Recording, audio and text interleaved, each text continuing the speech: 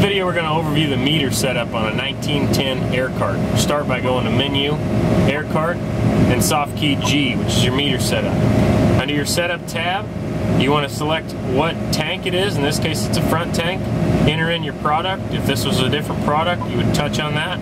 Select a different crop. You want to program in your rate and your VR step and your meter color. The second page is where you put in your meter displacement value. That's how many pounds of product that meter will dump for every revolution of the meter. We'll go into a calibration in a later video. If we look at the back tank or the rear tank, we have soybeans in here, 50 pounds an acre with a black roller.